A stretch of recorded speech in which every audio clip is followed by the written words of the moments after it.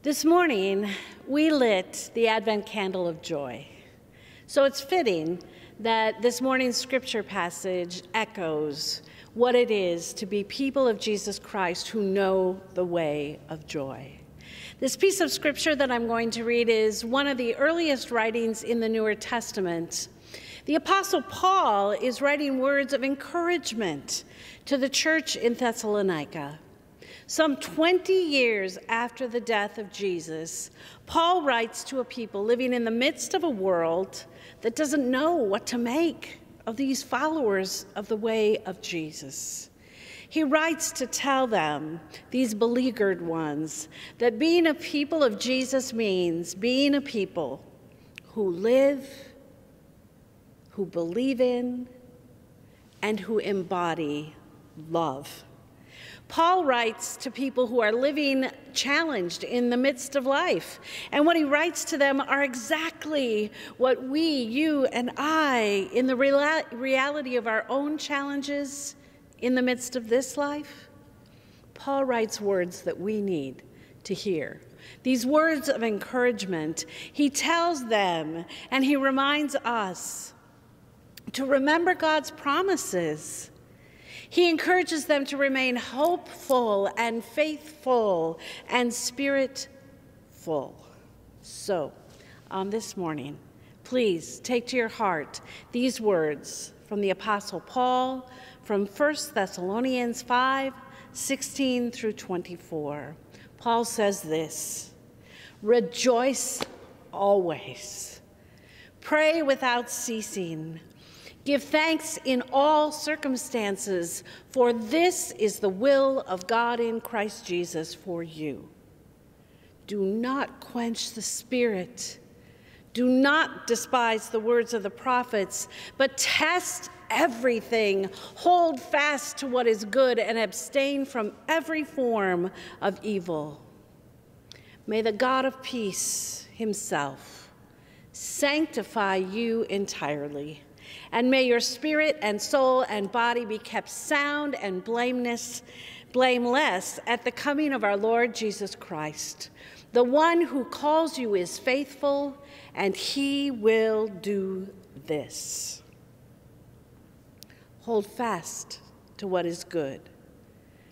Don't forget that the Spirit of God is in the midst of everything. The Spirit of the Lord is upon us, each and all, every one of us. The one who calls you, Paul says. And we believe that the God who calls you to be fully alive in this time, that God is faithful. So here's the wild paradox of this letter and today's scripture passage and the season of Advent in our lives and this naming of joy in the midst of so much that is challenging. It makes me think of what author Glennon Doyle says. She says, life is hard. And we can do hard things. We can do this hard thing, this living into hope and mercy and justice and joy. We can do this hard thing because God is in it with us. And God shows up in ways subtle and in ways magnificent. Lisa Kirkland is one of the disciples who calls this church home. She's an alto in our choir. Dr. Kirkland is also a many times over honored physician who's an assistant professor of medicine at Mayo Clinic, adjunct assistant professor at University of Minnesota, and she's the chair of the Department of Critical Care at Abbott Northwestern in Minneapolis. She is an intensivist during an intense time. And oh, what I so value in Lisa is that she has a heart that beholds and shares encouragement. Every day, Lisa told me that she goes into her ministry field, she encounters an astounding witness for hope. Recently, she shared with me a story about a Japanese-American Lutheran pastor who is in his residency as a chaplain at Abbott Northwestern Hospital.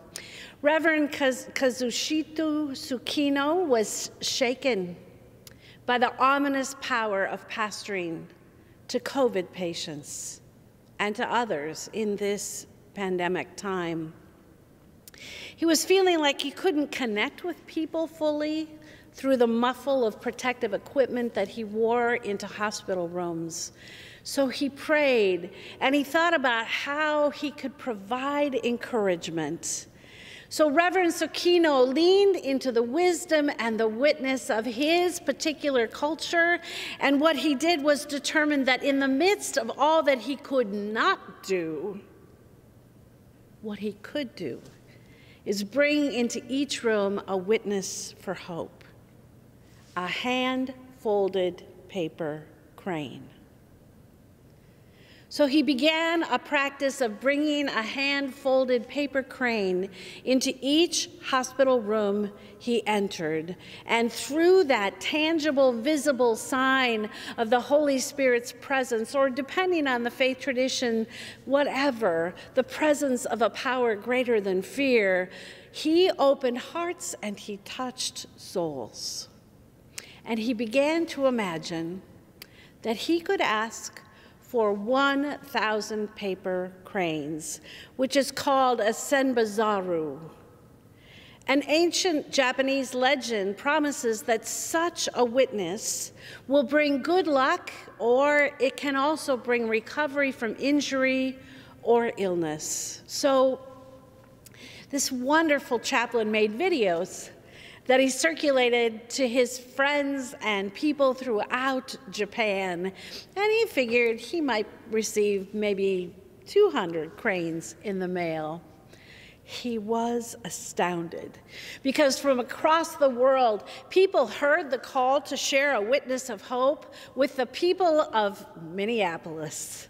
School groups and Buddhist monks and families and so many people responded, and they sent those cranes to Minneapolis, and there are now over 16,000 hand-folded witnesses to the power of hope and faith and solidarity that spans any kind of barrier between us, including geography, right? Every day, Lisa and others enter into the lobby of a healing sanctuary, and every day, healthcare providers and family members and people seeking healing and blessing see this visible prayer as it's represented in the moving through the air of the 16,000 paper cranes every day. In Lisa's words, Abbott Northwestern Hospital is my hospital. Those paper cranes are flying in my hospital lobby. I walk past them every workday. In the midst of all of this horror and grief, this happens. God works.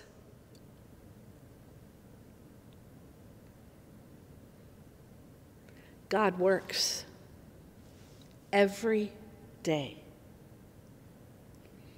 Believe it.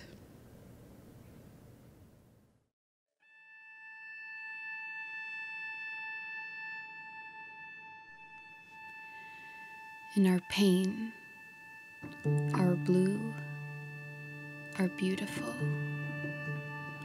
our hard, our messy, our ugly, our struggles and our joys, God is with us.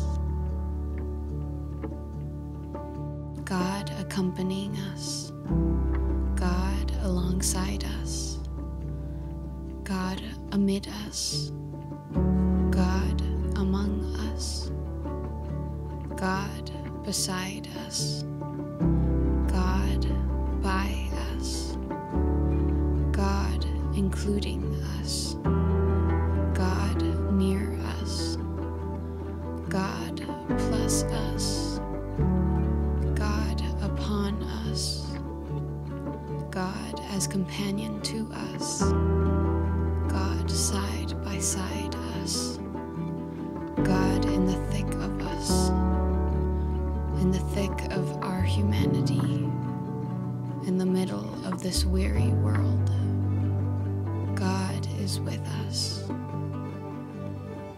In the gift and in the muck and mire of real life, we are called to be present, to be in the flesh with one another, accompanying others, alongside others, amid others, beside others, by others, for others, including others, near others, a companion to others, side by side with others, in the thick of others. God with us with others. God with the world in the thick of the beautiful and the messy. In that, a weary world rejoices.